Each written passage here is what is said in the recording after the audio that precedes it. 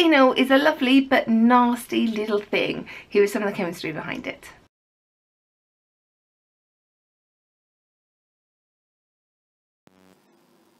Over on the left hand side we have phenol, and you have to make sure that your OH group is attached to the benzene ring, because if it is not attached to the benzene ring then it's not going to be a phenol. Here over in the right hand side, this is the main part, so it is methanol which has a phenol group on it.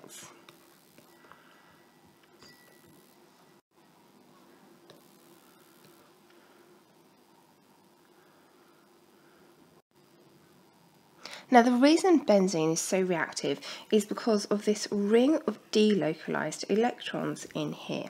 And what happens is all of these p orbitals up here, because they're all kind of like close together, because they're all orientated together, what happens is they all kind of like merge together to form a nice big set of delocalized top and bottom delocalized electrons. So you've got kind of like massive donuts sitting above and below the benzene ring where the carbons are, and this is just a massive delocalized space of electrons, which is what makes benzene so reactive.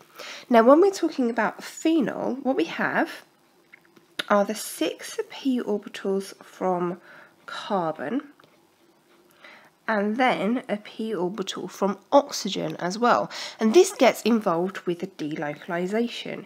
So we can see that our ring of delocalization for phenol, top and bottom, is actually much larger than it is for benzene, which means phenol is going to be more reactive than benzene.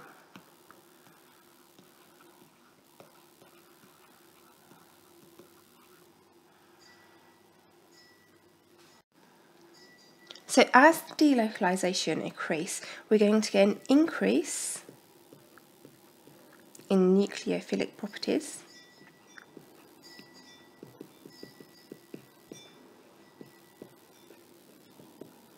This makes it more reactive. So whereas benzene can't induce a dipole in a non-polar molecule, phenol can. So phenol can undergo direct halogenation. It doesn't need a carrier like benzene does.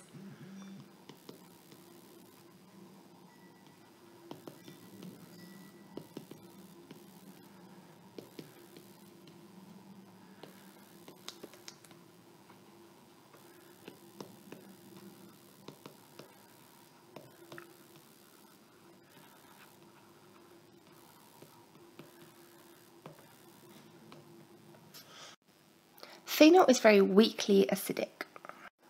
When it is reactive with water, this hydrogen here is going to go off, it's going to dissociate, and because the electron involved in bonding is already part of this massive delocalized system, what's going to happen is we're going to get an increase in the delocalization, because the electron involved in bonding to hydrogen doesn't need to bond to hydrogen anymore because the hydrogen's gone off to do something else. So this is actually a very stable acid, but it is a very weak acid. If we're looking at the reaction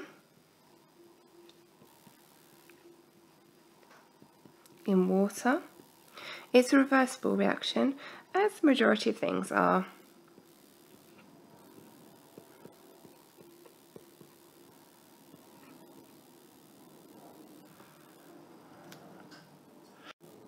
And if you want to put it in a range of weak acids, it comes in between water and carboxylic acid.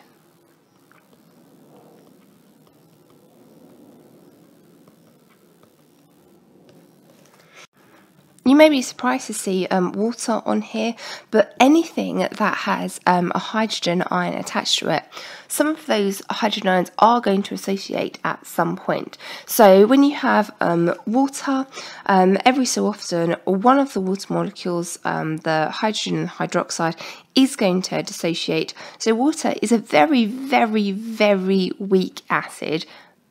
So you don't need to be too concerned about it. Don't worry about it. That's basically what I'm trying to say.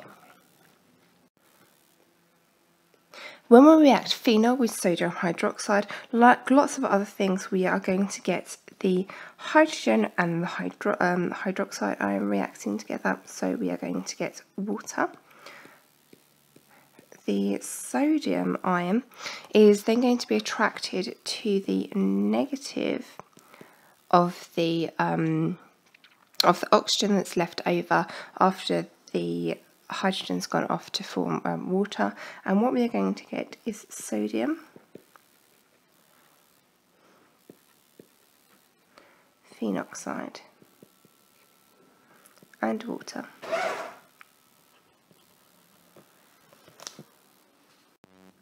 If you want to test for phenol, we can use iron 3 chloride, and we are going to get a lovely purple complex out of the end.